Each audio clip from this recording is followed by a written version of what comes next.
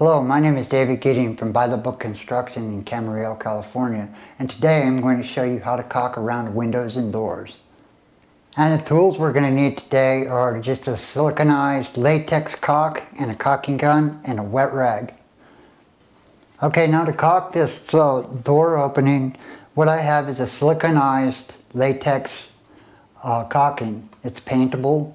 It'll give a good seal around the door and also for the window. So basically what we do is it comes in a tube like this. We're going to cut the tip at a slight angle, so we just got like a 1/4 of an inch. You can cut that, and I do it in both directions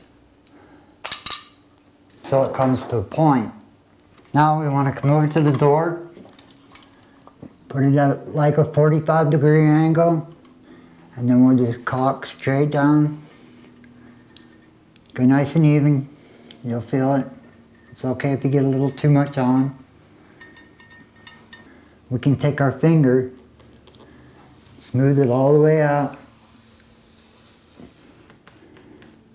make a nice bead, and then any excess you can take the wet rag and wipe down it, and we've got a perfect bead.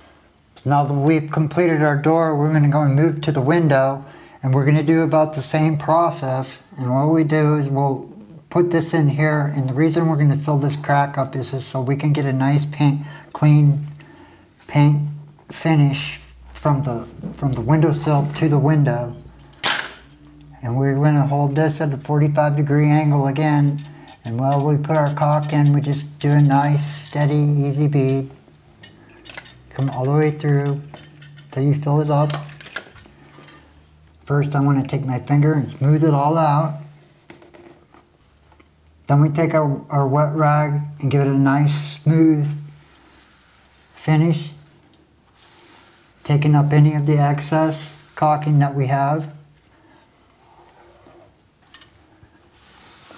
And that should set for about 24 hours. And then you can use paint to touch up your windowsill to the window.